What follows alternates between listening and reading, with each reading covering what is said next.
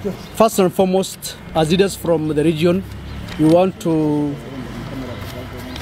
pass our condolences to Kenyans who were killed and to those who are injured. We wish them quick recovery. It's an unfortunate incident. It should not have happened. Nevertheless, it happened, and so we pay our condolences to those who lost their dear family members. However, yesterday, Kenyans were shocked to hear sentiments attributed to His Excellency the Deputy President, Rigathi Gachagua.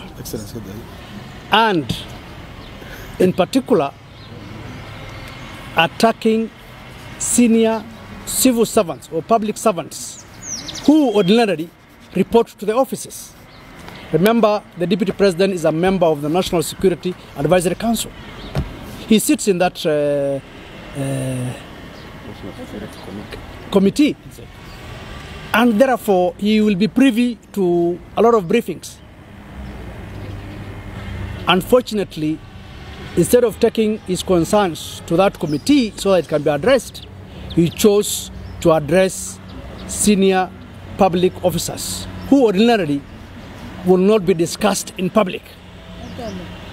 That is unfortunate. That means it demeans the office of the presidency.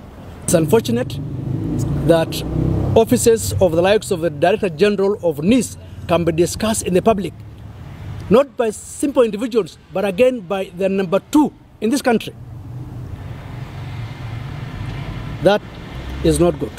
We, the leadership from the region, have no issue whatsoever with other communities. Ours is a problem with the Deputy President in person. And I'm sure many Kenyans and many leaders from other regions, including his own region, are not happy with what he has done. And therefore ours is to call on the Deputy President to either work directly with the government and become the Deputy President that people know, or to ship out.